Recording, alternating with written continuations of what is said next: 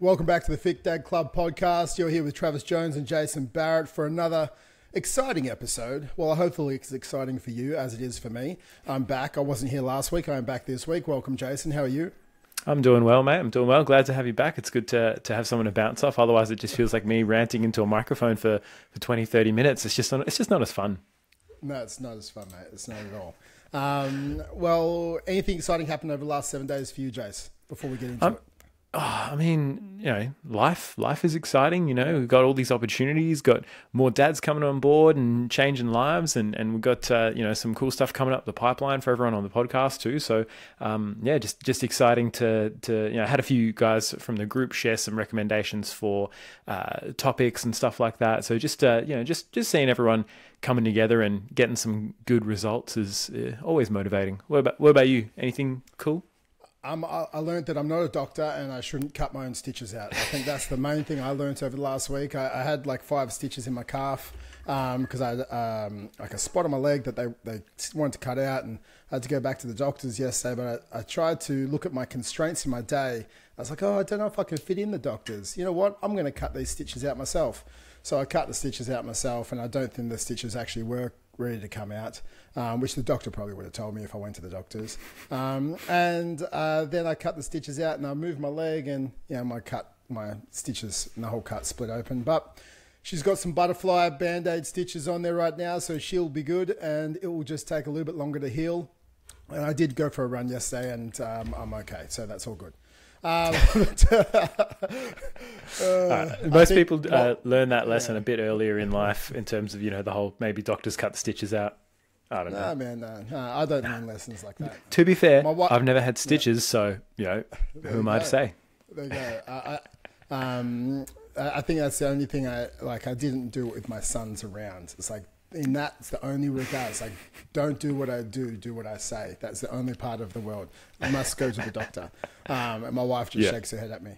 But today, guys, we are going to go through something quite great for all of you there. And we're going to go in depth into it. So many people get results and then they lose the results.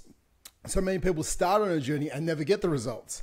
And I think it's because of these 3 crucial things.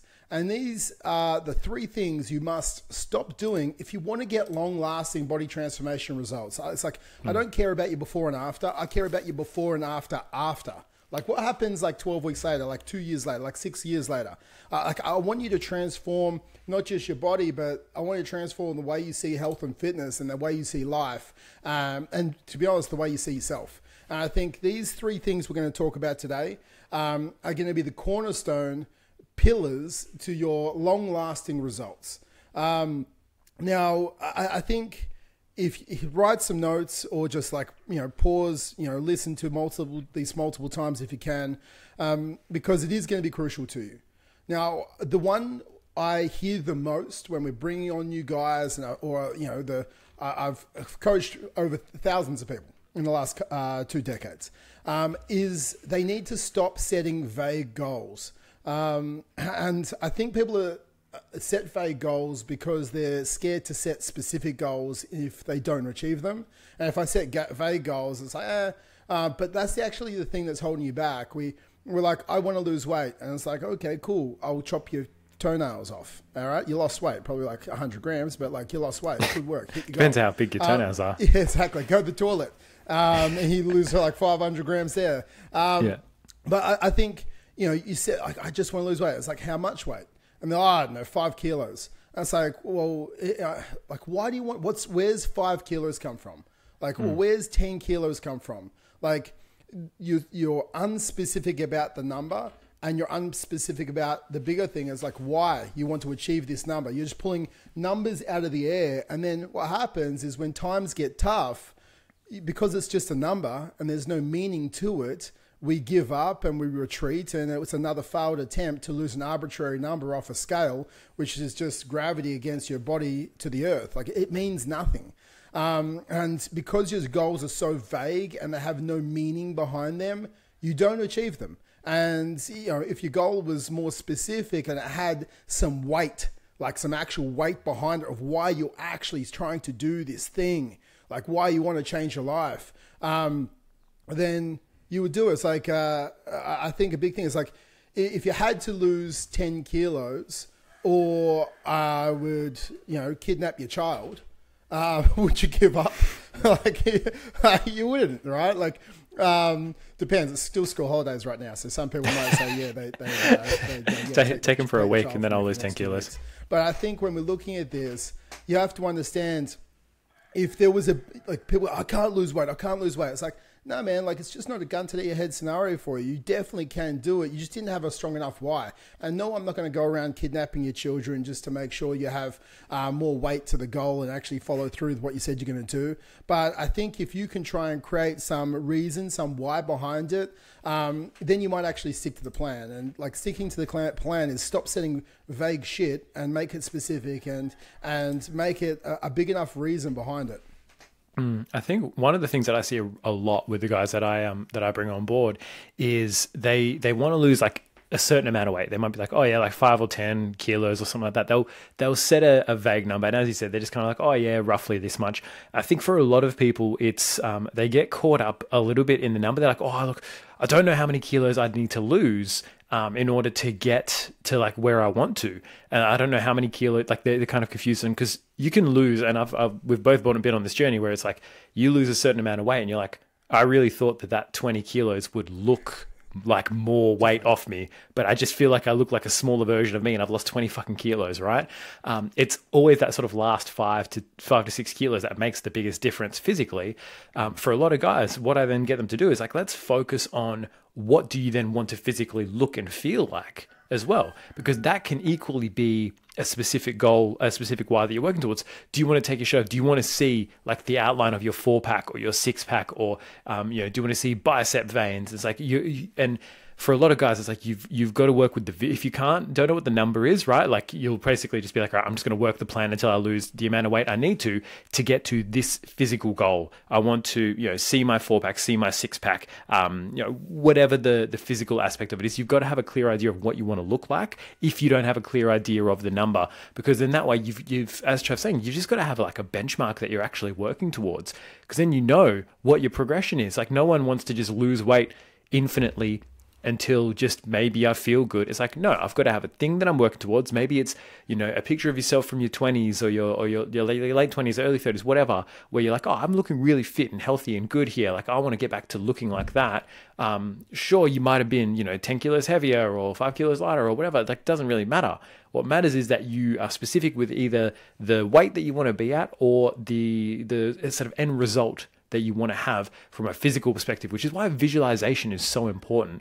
Not only from, this perspective of knowing actually what you want the end goal to be, and then, maybe sharing that with your coach. So if you want to look like Alan Richardson from Reacher, there's a lot of extra things you're going to have to do to get there. Like, I know I'm never going to look quite like that unless I get on some very radical therapies very quickly.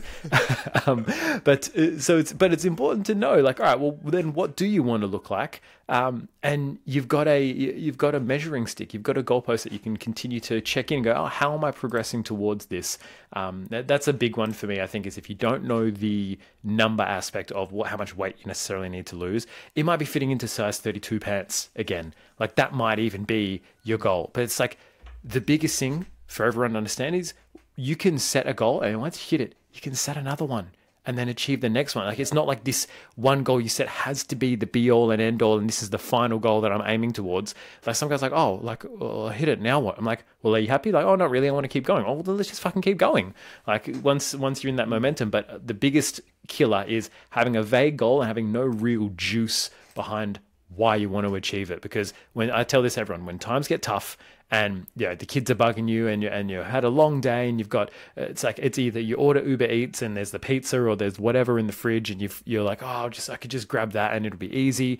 It's like, the decision I want you to make is, all right, well, I'm either going to be a fucking role model and example for my kids and I'm going to be the healthy, fit dad version, or I'm going to order pizza, I'm going to spiral out of control and I'm going to, die early of heart disease before I see my grandkids. It's like, that's the level of like perspective you need to have from a big picture. It's like, yeah, there'll be some people who can make that decision once and go, okay, cool, I did it. It wasn't great, but I'm not going to do it again. But when you're making those decisions consistently, it's because you haven't got a big why. It's like, fuck yeah, I don't want to die of heart disease early and I want to be a role model for my kids. So that should make it easy, but no one has that juice, Man, 100%. I think the one thing I do want you to stop out there saying is, I'll be happy when I lose 10 kilos. It's like, no, you should be happy now. Like, your weight doesn't determine your happiness. Like, becoming the best version of you is like, as long as I'm optimizing myself and moving towards the best version of you, which sometimes has setbacks, then I'm happy because I'm on a journey, right? That's the biggest thing. You can't say I'll be happy when, because when you achieve this milestone, then you think you're going to have this euphoria flood of happiness comes in, and your life actually doesn't change, right? You know, your blood pressure might be down and your resting heart rate might be down. And yes, you might live a little bit longer, but at the same time, it doesn't go, oh, wow, I'm happy now. It's like, no, you wake up, you're the same person. You still have to eat food, you still have to breathe air, and you still have to shit, right? Like, you have to do these things, right? Your life doesn't become happier all of a sudden. You might have a bit more confidence, but I think what you want to look at is like, you go, I want to lose 10 kilos because I want to fit back into my size 32 jeans, because that's when I felt my most confident version of you.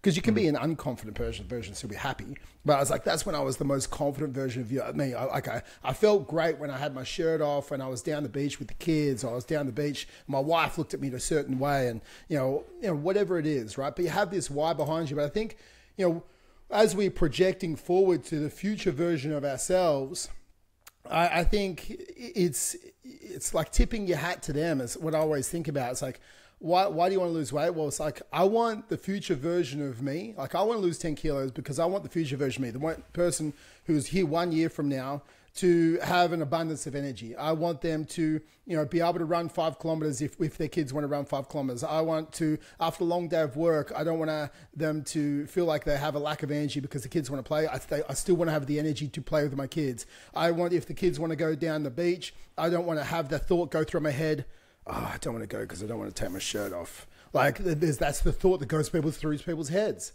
right? I want to be confident in photos. The person next summer, when we're taking photos down the beach, I want to be able to look back at those photos and feel like impressed with what I've created within myself. Because you can't, I think the biggest thing is like, you can't, you know, buy like the abs. Like, you have to work for them. I think, you know, it's the person you're becoming. It's the abs is not the thing, or the weight loss is not the thing. It's the journey, or the person you had to become to get the thing, which is the real reason we do it. You know, we want to become a disciplined person. We want to become a person of character, of integrity, of self-respect, right? Because that carries across in other aspects of our life. And I think the more specific you can get, like 10 kilos, size 32, more confidence. I think if you can attach, for some of you, it's good to have a deadline on this, so a time. I'm going to do this by October 1st, and I'm going to run a 10K. I'm going to run my first 10K. And I think if we can attach these, like, also not just weight loss based goals, but physical feats to it, we're also, when times are getting tough, it's like, oh no, I still got to run that 10K. And it kind of kicks us into gear, and it stops us being complacent on the journey. I think that's another thing. So it's attaining this physical feat inside your goal, so it even creates more specific and more momentum. I think that's that one extra, you know, added element to make sure we're going through with it. And I think the last thing is, like, I have weight to this when I look at it, not physical weight, but weight as far as the weight I put on my staying with my health, is my kids are going to go through hard times in their life, right? They're going to try and achieve things in their life, and it's going to be tough, and they're going to fall on their face. And I want to be able to relate to them and talk them through how I got through hard times, or how I accomplished, how I achieved these goals that I set out for myself. And I think you don't want to, you want to go through your real world examples, and they can actually lean back as, like, say you were 30 kilos overweight and you're like, you know what, I'm going to draw on the line in the sand. I'm going to change my life, and over the next year, I'm going to lose 30 kilos. I don't care how old your kids are, they'll take that in. It's like, dad's disciplined, dad's changing, dad's going for a run, dad's going to train, dad's not drunk all the time, dad's whatever it is. It's like, they'll take this in, they'll see how you overcame. And I think I want to go through hard things, and I want to like rise to the goals that I set myself, so then I can help my kids go through the hard things that they are definitely going to go through in their life. I don't want to just tell them to give up because you're always going to be overweight, or you're never going to get the girl, or you're always going to be broke with life's hard and the world's against you. Like, it's like, no, like I want them to understand that they have the power in their hand to change the trajectory of their life at any point of their life, but it's going to be fucking hard to do it. And I'm there with them, and I'm there to help them through it because I've also been through it as well. I think for me, like that's like massive weights to like keep pushing forward. That's my own thing anyway. Yeah. I mean, it comes down to fundamentally being an example, right? And you can sit there as a dad and preach. And there's a guy I listened to a couple of podcasts with. His name's Dr. Billy Garvey. He's a developmental pediatrician. Talks a lot about like raising kids and then the stuff that he sees in clinic with psychology sessions with children who have been struggling and all that kind of stuff. And they talk about, I'm going to have this sit on the end of the bed conversation with them at 15 and say, don't do drugs and come to me if you're ever offered drugs. Okay, good talk. Like, yeah, I love you. That's it. And it's like, you build and foster that relationship with your kids from the young age, and from consistently being there and consistently showing up and consistently, not punishing them if they come to you and said that they did something wrong, and then they feel safe to come to you later on. Like, you can't undo all of that with one sit on the end of the bed conversation, as he calls it, which I really like that sort of visual of. But beyond that, it's like, that's the same way that you set examples. You can't sit on the end of the bed and tell them, hey, do this and do this and do this, when all they've seen and they've watched you do is the exact opposite. So it does come back to setting an example. It's like, oh yeah, I remember Dad went through hard times and he kept going. So when he tells me to keep going, I put stock in that because he kept doing it, right? They've got to see you show up, and they've got to see that example. One final thing I wanted to do on this one was, you mentioned the happiness, which I think is it just triggers something that's such an important part, because a lot of people will gatekeep happiness behind achievement or behind certain goals or behind, sometimes they even, it's even, food or alcohol that ends up being the quote unquote happiness for them. So I think one of the biggest challenges that, we've got as like fitness and health educators in this space is the psychological side and the mental side, where people are constantly gatekeeping and seeking happiness outside of themselves, because they think that that'll be the answer. It's like, all right, well, I'm unhappy, or I've had a hard day at work. If I have a beer or a pizza, that'll make me happy, right? Oh, the kids, we're going to have pizza. Yay. Oh, so happy we get to have pizza or whatever. And that's the thing. They probably just appreciate that they deal with a less stressed out person as a dad or a mum who's not having to fucking cook and parent at the same time. It's like, oh yeah, Dad's going to just sit on the couch and play with us for the next 30 minutes while the pizza gets here. Otherwise it's free. He wants it to come in 31 minutes. I don't know if they even do that offer anymore. The Uber Eats driver is just sitting in the car park like a K down the road, and you're like, what's he doing sitting there with my pizza? And then you get half a pizza. That's a good way to lose weight. Just keep ordering from Uber Eats and let them steal half of your meal from you. But exactly. But the thing for me is like that happiness. You can be happy and still want to change. Like, you can be a work of art and a work in progress at the same time.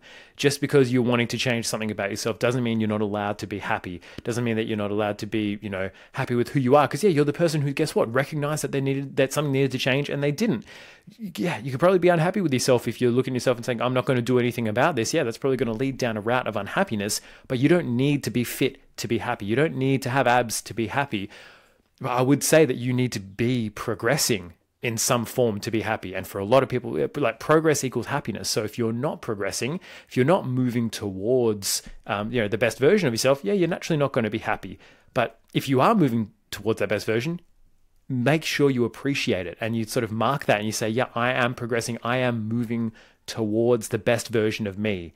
And then rather than saying, I'm only allowed to be happy once I get abs, because it's going to be a fucking miserable journey, and you're going to get there and realize, well, look, I'm not that happy. Like, the biggest thing I had when I, got abs for the first time was my pull-ups were a lot easier.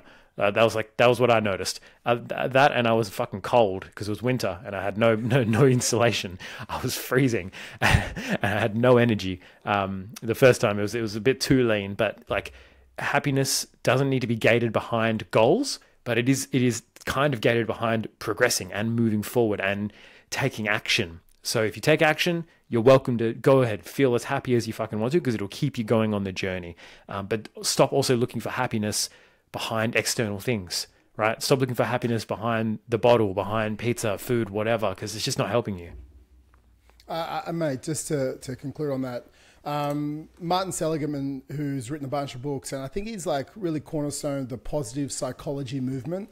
And they've stopped talking as much about happiness, and they start talking about well-being instead of happiness. Like people want like well-being because, you know, things can happen, but we can still have well-being. And they have an acronym which is called PERMA. And they go, if people have these 5 things in their life, they're going to have well-being, which is good. We want to feel good. So, you know, they want positive emotions. They want to be able to understand and have some form of EQ, which they can understand the emotions they're feeling and actually feel those emotions, understand when they drop down to a lower frequency and how to get back into a higher frequency version of yourself and choose better quality emotions and how you're interacting with the world.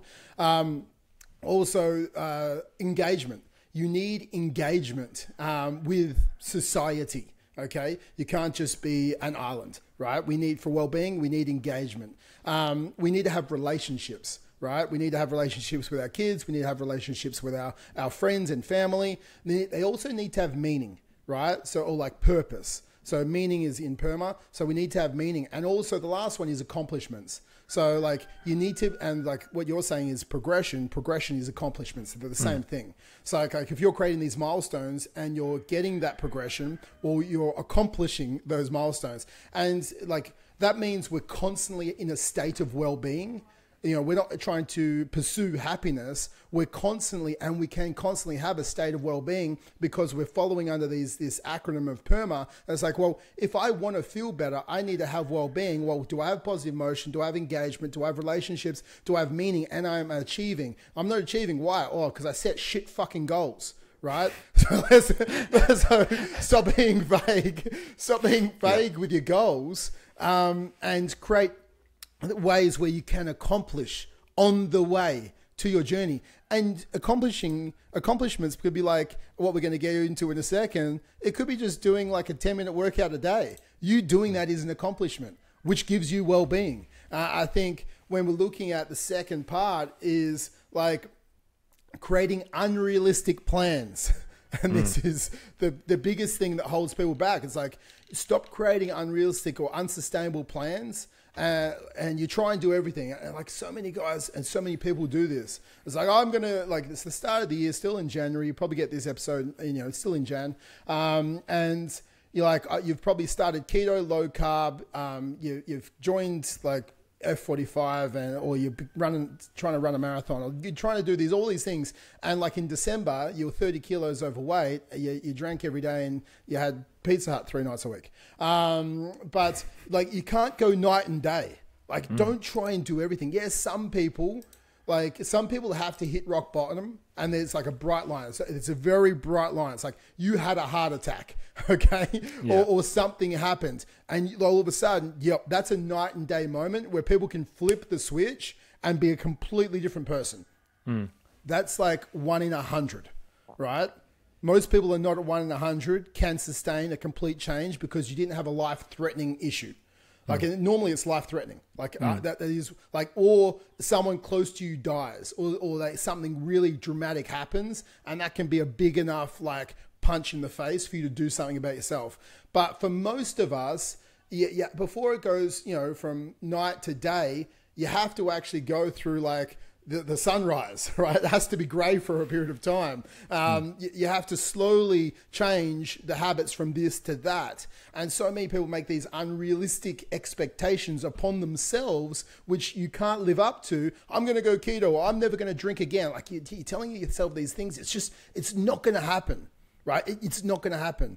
But instead, if you go, well, I'm going to eat protein with every single meal, or I'm going to start with walking. How many steps are you doing? I'm doing 5,000. I'm going to do 7,000 steps a day. And don't ever say 7,000 steps a day. I'm going to do 49,000 steps a week, right? So if you miss a day and you hit 5,000, well, tomorrow you can try and catch back up and you can still get 49,000 in the week. So you need to look at it and you need to create sustainability. And a few people have said to me, Jay, sorry for continue to going about this. A few people have said to me about, I'm doing this 90-day Fit Dad project at the moment. They're like, dude, just, you're getting 5 points a day. And my points on a daily basis is I want to dedicate 24 minutes to my health. And that's my lower limit, right? That's my lower limit is 24 minutes. I hit above my lower limit nearly every day, right? But yes, I only hit 30 minutes. Like I went for a 6K run and I was like just under 30 minutes, but I went above my lower limit.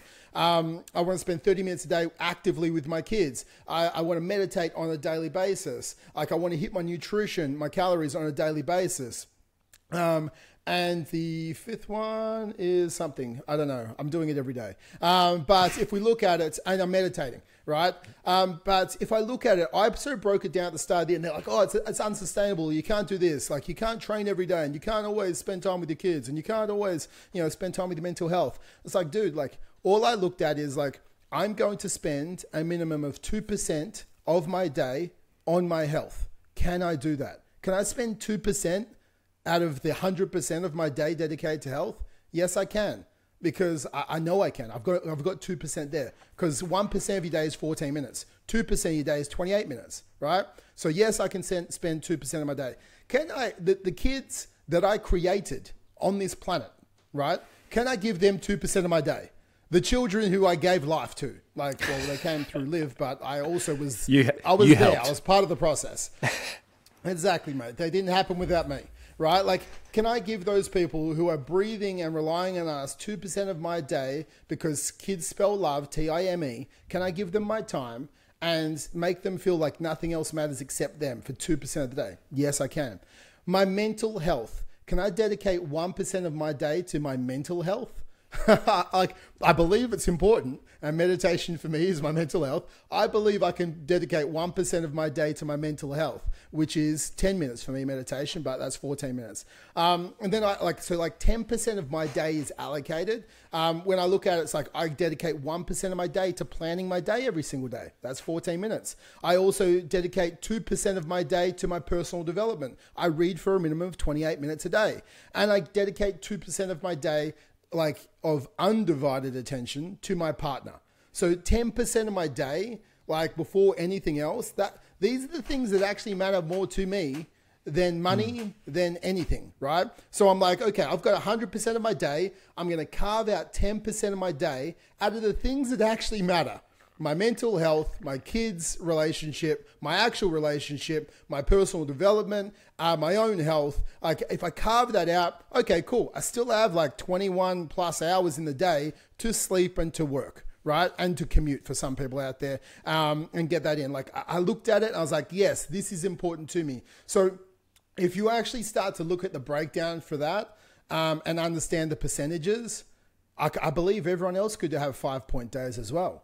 I just do. It's just about time management and prioritization about the things that are healthy for you, because they're like, oh, I don't have time for that. It's like, it's 2% of your day. You can do it. And I think this is sustainable for me in my life, because I understand how much time I have and can allocate the percentages correctly. I think that's a big thing. One, it's understanding how much time you have, understanding the percentages, and then prioritization and project management as far as your life goes. Yeah. I think too many people, they think they have less time than they do, right? There's a lot of time that you're pissing away. There's a lot of fat in your average day that could be dedicated if you just stopped. Number one, stop trying to multitask and do 6 different fucking things at once. Oh, I'm trying to reply to this email, but I'm also trying to fucking spend time with my kids, and I'm also trying to sort of talk to my wife at the same. It's like, if you get real present time, you don't need much more than that. If you're really fucking present with a workout, you don't need that much more than half an hour, right? Unless you got some specific goals. If you're doing that every day, if you're doing a good half hour, that should, for most of the guys out there, that'll be fucking enough, right? 24 minutes. You do a 24-minute EMOM, you'll be fucking dead by the end of it, right? Dude, if you do the right one, shit. Trav's gonna film ones later on. It's gonna be bad. He's gonna try and send some for me to do. Luckily, I don't have that many heavy dumbbells at home, so I was like, I've got to use the 5 kilos, Trav. That's all I've got at home. But you don't need that much more than that. And I think people get caught up in quantity over quality. If you're spending quality time really getting present with your emotions, really getting present with your mindset, if you're spending quality time in your training and in what you're doing, this comes back to not following a bad plan that expects you to spend an hour and a half, doing shit every single day where you've got to do all this different stuff. It's like, look, if you include a bit of protein and veg in most of your meals, like one of my sort of minimum rules, and this is what Trav was talking about, it's like my minimum is I hit that 24 minutes of activity. And I love that. I really, really love that. And I want to start incorporating that myself. Yesterday, funnily enough, my car is in the service. I had to run to the IGA. I went for a run to the IGA to grab an onion because I needed one onion for dinner. We didn't have one. So I ran to the IGA and back. It's probably only like 10 minutes total, like five to 8 minute run there, 5 to 8 minute run back. But I was like, oh, I'm fit enough now that I could run and I come back and I'm not puffed out. I was like, I'm enjoying this running thing. But setting that minimum standard for how much you choose to move, you got to set those minimum standards across the board, but not making the minimum standard be, I've got to train fucking 6 times a week, right? And Trav can implement these things. You know why Trav can implement these things? Because he's been consistently doing probably most of them for more than the last 90 days. Like I would say he's probably getting at least a minimum of 4 points a day for fucking years, right? Yeah. So for him to then step it up and do the 5 and just make sure that, you don't miss a 5-point day consistently, it's not that big of a stretch for him. For someone else, it might be. So rather than going from 0, as Trav was saying, from 0 to 100, from nothing to a completely unsustainable plan where you're cutting out entire food groups and you're, trying to train as much as you can, as hard as possible all the time. It's like, let's step it up. Let's go, as Trav was saying, 5K to 7K steps a day. It doesn't have to be a huge fucking bump, but that's enough that'll keep things going. People underestimate how much intentional and quality time spent on something can really get like that, what you can get done in that time. And also the impact of, if you put your phone down, you put all distractions away and you sit down with your wife, you light a candle, right? You make dinner first, you light a candle, you serve it, you just sit there and you look at it and you say, how are you going? Like, I really wanted, like, there you go, panty melter, right? Hopefully the kids aren't in the car, but that will get you many brownie points because you're just purely present. And you're there and you're spending quality time. But too much of our time nowadays, like I've seen guys, there's a little place near us called Banjup Local, which is like it's basically like a little farm. It's pretty much Trav's house, if you think about it. But there's a farm and they've got like cows and chickens and goats and shit like that everywhere. And you can, for the price of a coffee, you can go in and there's like big sand pit and all this play stuff for kids to play. It's an awesome business model. It's just a farm that they've just carved out a bit of and said, hey, come here, buy a coffee and the kids can play. And the amount of guys I see just sitting there on their phones, just scrolling while their kids are playing, I'm like, it's just, it kind of breaks my heart because I'm like, there's kids are like, dad, look at me, dad, watch this, dad. And then they're just like on their phone, fucking scrolling.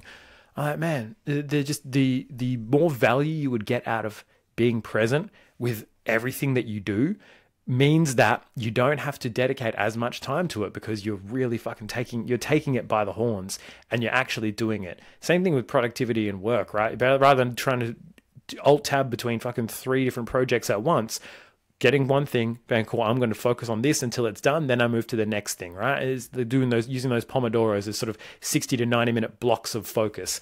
The same thing with your health, same thing with your tracking, rather than be like, oh, I'm going to try and track this, but I'm also going to try and do it. It's like, no, 10 minutes start of the day. I'm going to spend this time. I'm going to track the food that I know I'm going to have. Boom, boom, boom. It becomes a lot easier when you're in flow. But when you just leave it and you're like, oh, what did I have? Did I have a Snickers bar? I can't really remember. There's a wrapper in my car. I don't know where it came from. I just blacked out, But all of this kind of boils back down to not having an unrealistic plan or an unrealistic expectation of what you are going to be doing from the get-go, and setting your stepping stones, as we talked about before, your progress and your progression and your achievements of, all right, one of my guys, he's like, cool, I'm going to start by getting back into my walks, and I've got a couple of yoga sessions I've been enjoying, so I've been doing those, and then next week I'm going to start doing my weight training sessions. I was like, awesome. This week he started doing his weight training sessions, right? It's the progression. Rather than take a look at your week and go, oh, I'm just going to try and cram more shit in there, take a step back and say, well, what is realistic for me to implement right now, right? It's just part of SMART goals, specific, measurable, attainable, realistic. It's got to fit within your actual schedule. But I also think there's a lot of fat in your schedule that you could probably cut for shit that's more important to you. Don't say something is more important to you if you're not making time for it in your current schedule, because there is a lot of stuff that you're doing that is, is not more important, but you still fucking do under the banner of, oh, it's helping me unwind, it's helping me relax, but it doesn't actually help you do that. Scrolling your fucking phone doesn't help you do that. Like, we know that. It's an escape at best. So just be real with yourself, be honest with yourself, and yeah, just understand your own tendencies. And that's just kind of what this podcast is about, is helping you kind of dig that little bit deeper.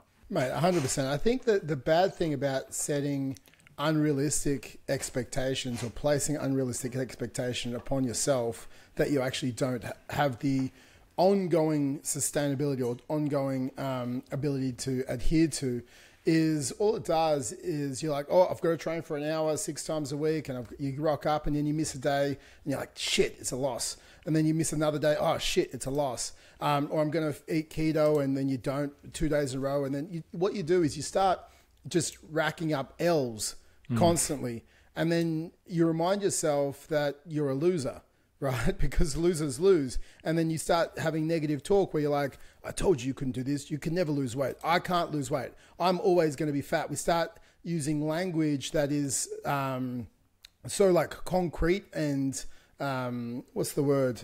Magnified. There's an actual word that people use with us, but we're using language which is like cemented in like for the rest of our life. But instead, if we have these, the best plan not adhered to will never beat a not best plan consistently done, right? Like my plan isn't the best plan, but it's consistently done day in and day out, which means I beat someone who can't do the best plan in the world because they just don't have the time. Like, I'm a dad, I've got a business, I've got a partner, all the rest of it. So my plan is most optimal for me, not the most optimal plan for someone who is an athlete who's going to the Olympics, right? Like, I think we have to understand our constraints. And that's why my lower threshold is 24 minutes, because I can always hit that.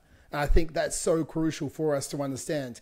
And because for me then, instead of always racking up L's, I'm racking up W's on the daily. And do you know what happens when you keep racking up W's? You start to feel like a fucking winner, right? And winners, like, they get shit done. And when you feel like a winner, what you're doing is you're cementing just not the W's, but you're cementing an identity of someone who gets shit done. And if you keep racking up L's, you're cementing an identity of someone who can never get shit done. Right? Like, so you actually need to start to create a lower threshold. It's like, dude, I want you to work out 15 minutes. I want you to do 5 rounds of 10 push-ups, 10 sit-ups, and 10 squats. And I've started some of my guys at things like that. They're like, man, that's so little. I was like, well, it's more than what you were doing, right? We're talking about creating a lifetime transformation, not just a 5-minute transformation or a 5-week transformation. Because if I can create you as the identity of someone who consistently wins, as we increase the level of complexity and intensity, then you already have the self-belief and self-confidence and self-identity of someone who is a winner. And winners get shit done. And winners strive to do that little bit more. You know what losers do? They don't strive to do the extra, right? They just don't. They want to do the bare fucking minimum. But if you start to create this identity of a winner, you're like, I'm going to do a little bit further. I'm going to run a bit further, like Jace is. I'm going to go a bit further. I'm going to go a bit harder.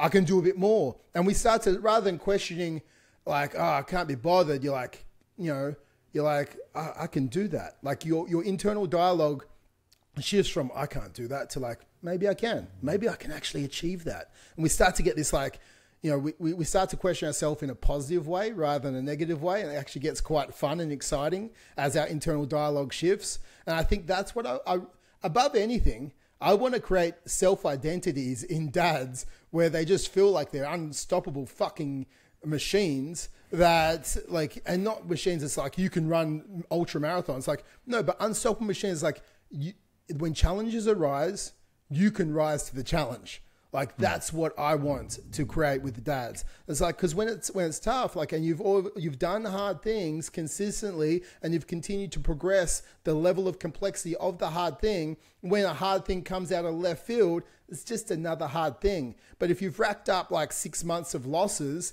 and then a hard thing comes out of left of field, and you feel like a loser, you'll treat that obstacle like a loser, and you'll allow it to beat you. If you've racked up 6 months of W's, you'll treat that obstacle like a winner does, and you just fucking run straight through it, right? He might slow you down a little bit, but you run through. And I think that's the biggest thing with creating, like, having a low barrier to entry to winning, slowly increasing that barrier to entry, that builds a self-identity that we want to create inside yourself, that gives you the victories as well. You know, you want to rack up as many W's as you can on as many days, consecutive days as you can. If you miss a day, then you just keep going and you try and beat the streak you had of the W's previous to that. And that's what we need to be doing with that. And I think it changes that self-perception. I think that's the biggest thing. If you can start small and win, you look at yourself as a completely different fucking person. And over time, again, it's not like what's the James Clear quote around the trajectory versus like, it's not what your current trajectory is. Yeah. Not Be more concerned with your current trajectory than your current results. Trajectory. Exactly. Like, I think that's the biggest thing. And the W's are your current trajectory. So your results are going to happen. Like, focus on the process and not the outcome.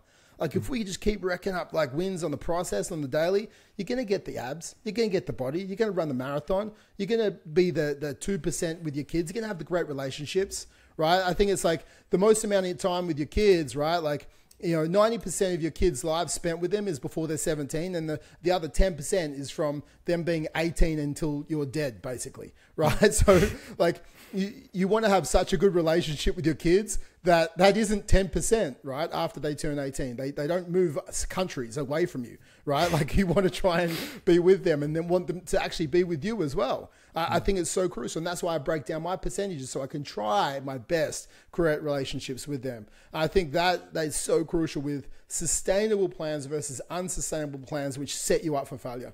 Have you got anything else to say around that, Jace? No, but I think that does kind of tie in nicely to the final point, which is around, you know, you got to stop being your own hater.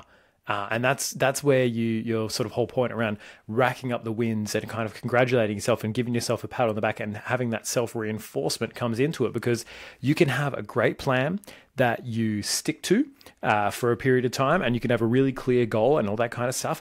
But if you are constantly in your own head saying, you're not fucking good enough, why are you even doing this? You're probably just going to lose the results again anyway. And you're constantly, oh, that person's doing great. Oh, fucking, you know, I don't look like Alan Richardson. Fucking no one does, bro. Come on. If you're constantly doing those things and every time you have one little hiccup, you're like, oh, see, I knew it. I know you knew you couldn't do this. Like, if that's your fucking mental self-talk and that's how you're sort of talking to yourself, even if you're consistent, following the best plan, even if with all of the things lining up, you're getting the result. If that's your mental self-talk, you're not going to keep it for long. You're not going to keep it for long. We talked about this, I think 2 weeks ago. There's two kinds of motivation, right? There's away from motivation and toward motivation. You can be motivated by away from wanting to be fat and wanting to be unhealthy and wanting to, you know, I want to be away from that sort of stuff. I don't want to feel like that anymore. And it's a strong motivator, but it can only get you going for so long before it burns you the fuck out. And that's what this mental hating on yourself will do. It will burn you out. It will grind you to dust, because you can only take so much of it. These little nagging thoughts, you know, this is why people end up in really severe mental health like spaces, because they have this constant nagging, like pinpricks, like death by 1,000 cuts of just like, you're not good enough, you can't do this. So you've got to be willing to do some mental work around that and start by, first of all, identifying like, wow, like taking a step, and this is a useful tool I find for dealing with negative mental self-talk, is taking a step outside of yourself. Almost, you can do this with your eyes closed. Obviously, you know, don't do it right now if you're driving, but like if you just close your eyes and you almost like step outside of yourself and you like picture yourself looking at yourself and you're like, man, he's thinking some real fucking negative shit right now. Like he's you know, oh, that's brutal. I'd say that's probably untrue. That's probably unfair. But because we get so caught up in the emotion of it, you know, we kind of want to beat up on ourselves sometimes, and we want to go, oh, woe is me, and play the sort of the victim card, because then it justifies usually a lack of results, or it justifies quitting or giving up when things get hard. But in reality, we've got to step back and say, no, hang on, like what's actually going on here? And this is where that preventative time of actually scheduling in time to meditate, scheduling in time to be with yourself and be with your emotions comes into things. because it is like preventative medicine for that negative self-talk, because it allows you to kind of work through your emotions and how you're feeling today. But number one, if you do set some more realistic goals and you set a lower barrier, and so therefore you don't beat up on yourself, and you do celebrate the fact that, yeah, I ticked the boxes today. I won. It doesn't matter if I did 24 minutes or I did 2.5 fucking hours. Both people tick the box. Like it doesn't matter. You tick the box. It doesn't matter what it is. So you've got to, and I tell this to guys who first come on board. We could schedule a workout that is, 10 rounds of 10 push-ups, 10 squats, 10 sit-ups. That could be the workout. Trav or I could do that workout. Probably Trav, maybe not me. I'll probably get exhausted. Trav could do that workout, and then by the end of it, maybe not, my chest is probably a bit pumped. I'm probably a little bit sore, but it's nothing crazy. Someone else could get, let's say, 6 rounds into that workout and be fucking dead and done. The person who got 6 rounds in got a better workout, ticked the box better than Trav would have, because that would be too easy of a workout for Trav, potentially, right? Like, depending on the scale. Like, obviously, you can push yourself hard enough to get it done. But if you were just to, go in there and just do that, and you didn't get the stimulus, or you're like, I picked up these 2 kilo dumbbells, I did my 10 curls, you didn't fucking tick the box. Someone who picked up the 10 kilos and only managed to get 6 when they were aiming for 8, they still tick the box. It's all about relative effort, right? So this is what I tell all my guys who come aboard. I don't care where you start. As long as you're pushing yourself and you're getting as far in, that is better than someone who's really fit doing the entire workout and then not really feeling like they broke a sweat. Because then it's like, you might as well just been fucking sitting there. What's the point if it was that easy for you? So that's the mentality that you need to take in, is every little win, every little tick, you've got to celebrate. And you've got to say, yeah, as Trav was saying, just like me, I did this. I'm proud of this. I did this. I achieved this. I've ticked the box today. Pat on the back.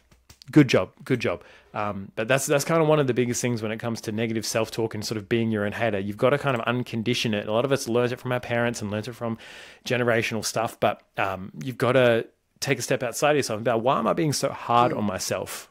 There's going to be enough people that hate you in your life, like without you for no fucking reason. Right, there just is.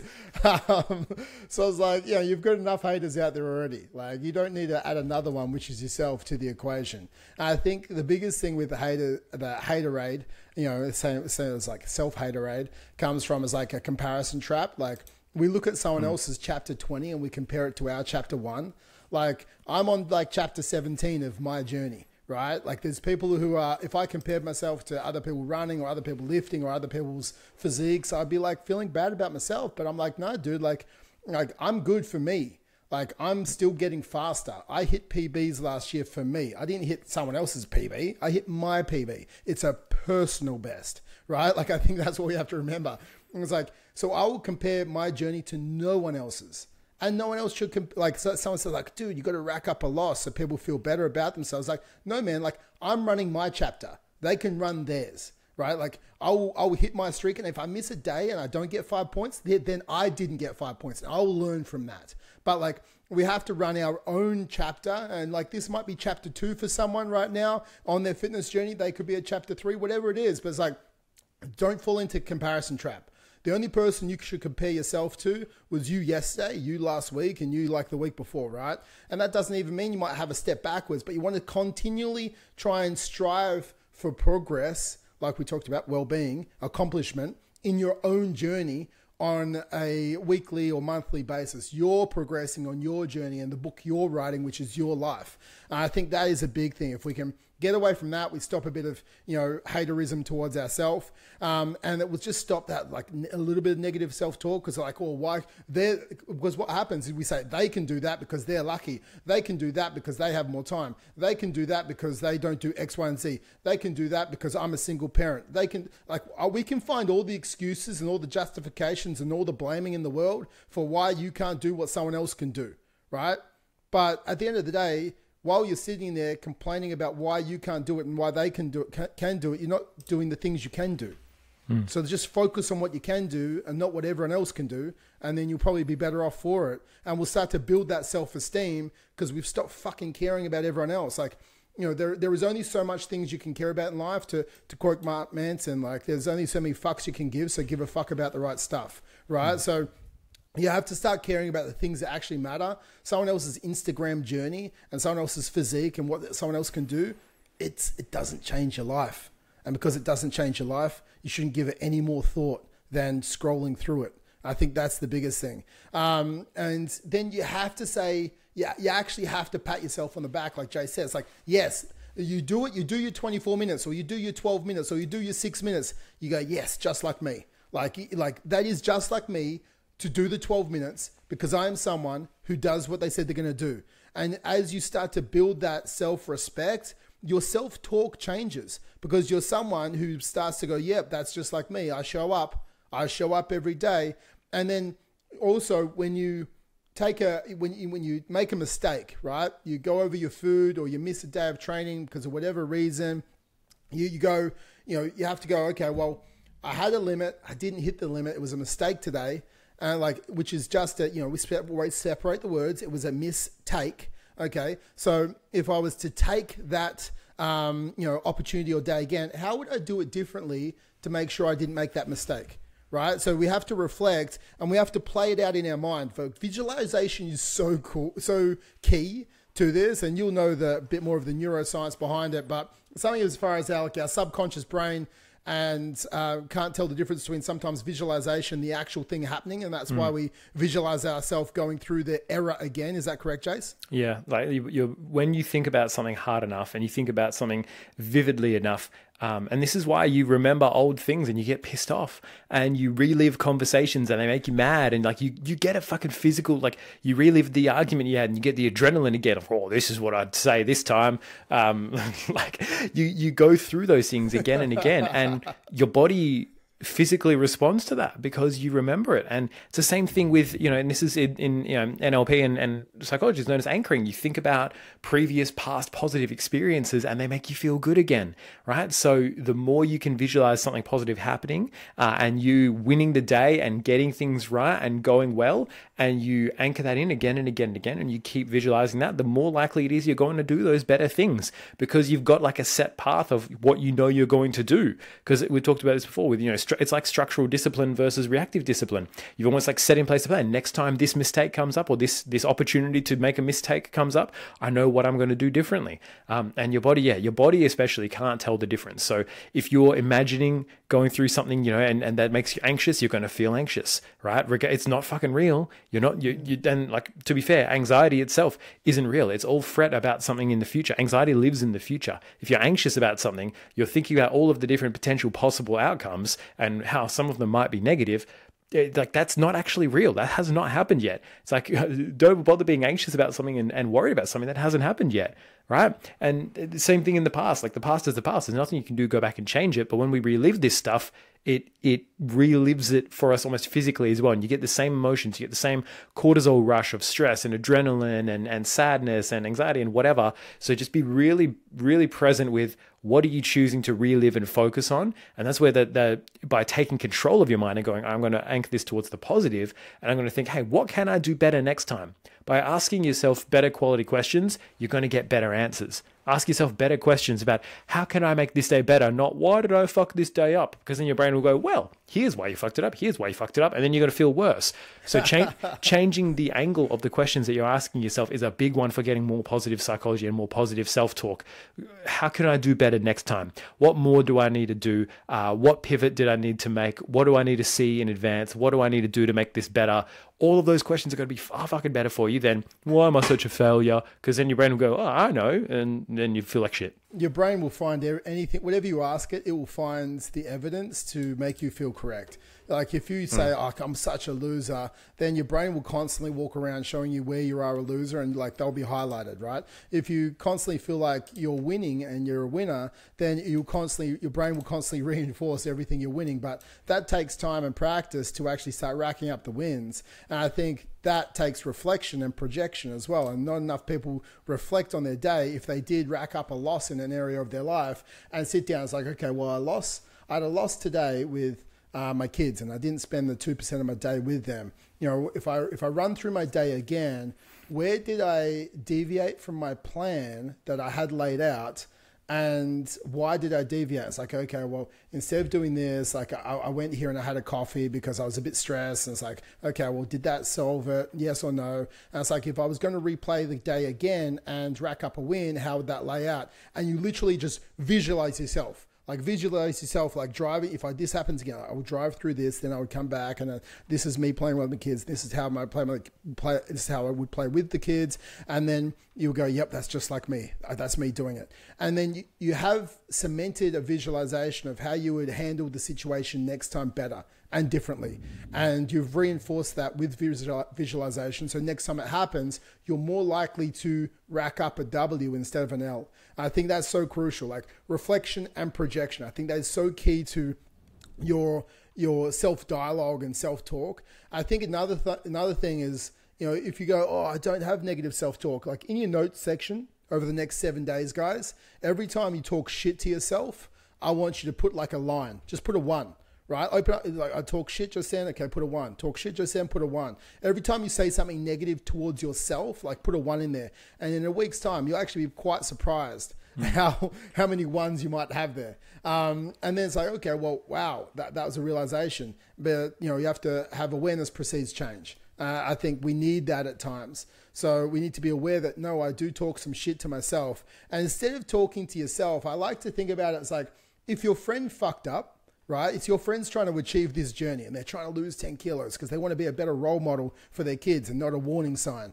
And like, they're trying to lose weight and they're trying to do these things. Then they rocked up a loss. And like, if you're talking to your friend, it's like, would you say, oh, dude, you're such a loser. You can never follow a diet. You're going to be fat for the rest of your life. And you're going to be not a role model to your kids. And no wonder you don't have a great relationship with them. It's like, mate, your friend would probably punch you straight in the face, for one, but you wouldn't say this to them. Normally with our friends, it's like, if Jace racked up a loss and I knew he was going for a goal, it's like, dude, like, that's okay. Everybody's human. Like, even like Olympic athletes rack up losses. So you're just human. But what we need to look at is we're on a journey, and why did we rack up the loss today? And like, you let me know, like, why do you think you racked up the loss? And do you think, one, do you need help from me? Or do you need more accountability? Or do you need more planning to make sure you don't have that same loss happen to you again? That's what I would say to Jace, right? I would essentially have as Jace called it earlier, I would have a sit on the bed, end of the bed conversation with Jace. And I would talk to him about, it's like, dude, like, what happened? Why did it happen? How can we not make it happen again so you can actually get these winning and get this accomplishment that you want? Now, if I started talking to myself like I talked to Jace just then, I would be better off. I'd be like, I'd have a sit on the end of the bed conversation with myself, right? It's like, dude, you racked up a loss today. Like, that's okay. You're not going to win every single day. No one ever wins every single day. But why did you rack up the loss today? Do you need more accountability? Okay, yeah, I need more accountability. Okay, who can be more accountable? And you start having this internal dialogue. Well, Jace could help me be more accountable. Okay, I'm going to message. Okay, make an action plan. I'm going to message Jace right now before you get up. I'm going to message Jace right now. It's like, dude, I'm racking up a couple of losses with my nutrition at the moment. Can you keep me accountable for the next 7 to 14 days so I can get the W's back on track and I can start getting momentum with my wins again? And you send that message out. So all of a sudden you create an action plan whilst in that moment. So then you've created this plan so it doesn't happen again. You overcame the obstacle with a plan so you can get the outcome you desire. And I think that's so crucial for ourselves to move forward. Talk to yourself like you would your best friend rather than you would your worst enemy. Because at the moment you're talking to yourself, a lot of people, like you're talking to your worst enemy and like you're rooting for them to fail. Yeah. I think if like the things you say out loud, if you said the things you're saying to yourself out loud to someone else, they would block you immediately.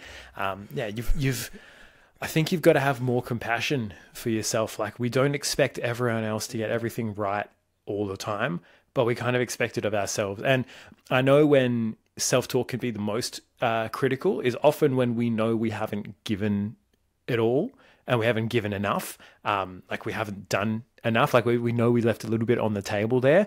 And it's like, look, that's okay. It's okay to leave a little bit. If you can, it's like, you know what they say, P's get degrees when it comes to like university, right? Like, it doesn't matter if you get a high distinction, unless you're going for, fucking honors and trying to be the top of the class or whatever. But if you pass, you still get the degree. Everyone ends up with the same piece of paper, right? And there are times when then that mentality is okay. And there are times when you're going to be stretched and you're going to basically just get a passing mark. As long as you're not having those failure days, or those days where you're sort of learning more than you're winning, which is the reframe. If you have a lot of those days, it's important to sort of sit down normally and have compassion on yourself. Look, I know things have been hard, but I know you have a little bit more in you, and I know you can push this a little bit more. And this is where that self-belief comes in, because the more you can turn it around from those negative experiences, the better you'll get. And it starts with the little stuff.